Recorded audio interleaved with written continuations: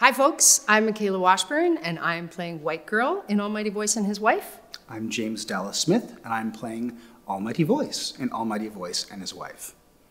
And we would just like to extend an invitation for you to all come out and see this amazing piece of theater.